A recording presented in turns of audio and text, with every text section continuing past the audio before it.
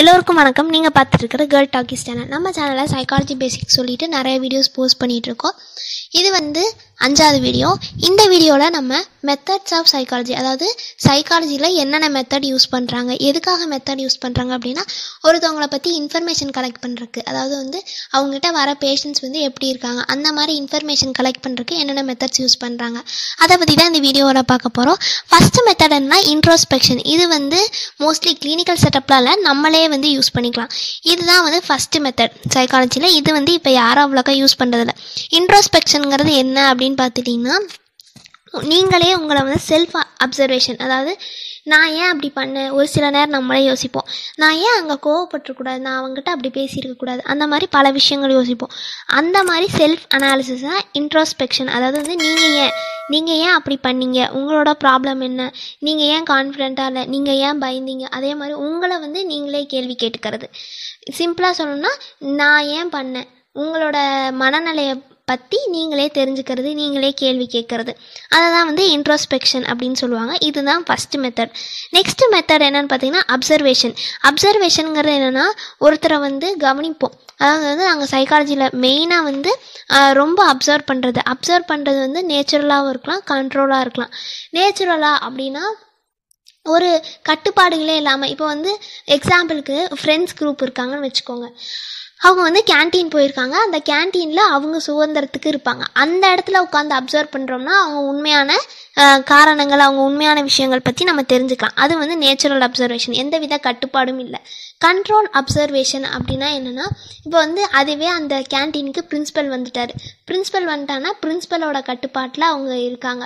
இல்லாட்டி நான் ஒரு எக்ஸ்பெரிமெண்ட் பண்ணணும், எனக்கு இந்த மாதிரி எக்ஸ்பெரிமெண்ட் பண்ண போகிறேன், நீங்கள் அதுக்கு ஹெல்ப் பண்ணுங்கள் அப்படின்னு சொல்லி நான் அவங்கள கண்ட்ரோல் பண்ணுறேன் அப்படின்னா அது கண்ட்ரோல் அப்சர்வேஷன். ஓகேவா? இதுதான் 2 அப்சர்வேஷன். அப்சர்வேஷனாக ஒன்றும் இல்லை, ஒருத்தவங்களை கவனித்து அவங்களோட பற்றின இன்ஃபர்மேஷனை கலெக்ட் பண்ணுறது. ஓகேவா? நெக்ஸ்ட் 3வது மெத்தட் என்னென்னு பார்த்தீங்கன்னா சர்வே மெத்தட்னு சொல்லுவாங்க.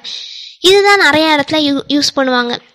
இப்போ ஒரு பேஷண்ட் வராங்கன்னா அவங்கக்கிட்ட பேசுவோம். நாங்கள் பேசும்போது அவங்க அவங்களோட விஷயங்கள்லாம் சொல்லுவாங்க. அது இன்டர்வியூ பண்ணுறது, அதுவும் இந்த சர்வே மெத்தடில் வரும். 2வது விஷயம் என்னென்னா கொஷினர் கொடுப்போம். கொஷினர்னால் ஒரு சில கொஷின்கள் இருக்கும், அதுக்கு நான் உங்களை டிக் பண்ண சொல்லுவேன், ஆமாம் இல்லையா அப்படின்னு சொல்லி. அந்த மாதிரி டிக் பண்ணுறதை வச்சு உங்கள் பர்சனாலிட்டியை நாங்கள் கண்டுபிடிப்போம். இதுவும் இந்த சர்வே மெத்தடில் வரும். ஓகேங்களா? நெக்ஸ்ட்டு 4வது மெத்தட் என்னென்னு பார்த்தீங்கன்னா எக்ஸ்பெரிமெண்ட் மெத்தட். சயின்ஸ்னாலே எக்ஸ்பெரிமெண்ட் இல்லாமல் இல்லை. இந்த எக்ஸ்பெரிமெண்ட் மெத்தடில் எதை பற்றி சொல்லுவாங்க அப்படின்னு பார்த்தீங்கன்னா, இப்போ ஒரு விஷயம் நடக்குது, இவருக்கு மென்டல் டிஸார்டர் இருக்குது, அதுக்கான காரணம் என்ன, அதை இதுக்கு நடுவில் என்ன ரிலேஷன் இருக்குது, அதாவது காசுக்கும் எஃபெக்ட்டுக்கும் என்ன ரிலேஷன், இதுக்கான காரணம் என்ன, அதன் விளைவு என்ன, அதை பற்றி பேசுகிறதா இந்த எக்ஸ்பெரிமெண்ட் மெத்தட். இதை நிறையா பேர் இனிமேல் பண்ணிகிட்ருக்காங்க. இப்போ ஒருத்தருக்கு எக்ஸாம்பிளுக்கு ஒரு டிஸார்டர் வந்துருச்சு, இதுக்கு காரணம் அவர் ட்ரக் அப்யூஸாக இருந்திருக்காரு. இப்போ இந்த ட்ரக் அப்யூஸ்னால தான் இவருக்கு வந்திருக்கு, அதை வச்சு எப்படி ட்ரீட்மெண்ட் கொடுக்கலாம், அதை பற்றி படிக்கிறது தான் இந்த எக்ஸ்பெரிமெண்ட் மெத்தட். லாஸ்ட் மெத்தட் ரொம்ப இம்பார்ட்டன்ட். இது என்னென்னா case study மெத்தட்னுவாங்க. Case study method அப்படின்னா என்னென்னா, ஒரு இண்டிவிஜுவலை இன்டெப்டாக போய் படிக்கிறது. இப்போ ஒருத்தர் வந்திருக்காருன்னா அவர் நல்லவராக கெட்டவரான்னு மேலோட்டமாக இருக்கும், ஆனால் அவர் உண்மையான பர்சனாலிட்டி என்னென்னா அவருக்கு மட்டும்தான் தெரியும்.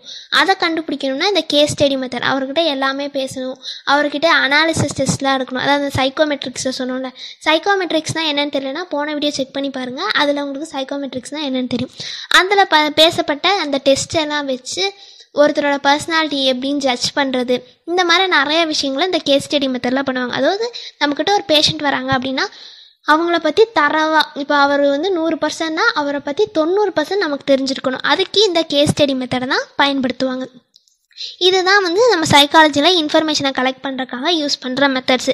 இதுதான் பேசிக்கான மெத்தட்ஸ். இந்த மெத்தட்ஸ் தான் இப்போ வரைக்கும் எல்லாருமே யூஸ் பண்ணிகிட்ருக்காங்க. ஓகேங்களா? நம்ம பேசிக் சைக்காலஜியில் மெத்தட்ஸ் பற்றி பேசியாச்சு. எனக்கு தெரிஞ்ச விஷயங்கள் எல்லாமே இந்த வீடியோவில் தெளிவாக சொல்லிவிட்டு, உங்களுக்கு ஏதாவது டவுட் இருந்தால் கமெண்ட் பாக்ஸில் சொல்லலாம். இந்த மாதிரி நிறைய வீடியோஸ் வேணும்னு நினச்சிங்கன்னா நம்ம சேனலை சப்ஸ்கிரைப் பண்ணிக்கோங்க, பக்கத்தில் இருக்க பெல் ஐக்கானையும் கிளிக் பண்ணிக்கோங்க. இந்த வீடியோ கடைசி வரைக்கும் பார்த்த நண்பர்கள் அனைவருக்கும் நன்றி.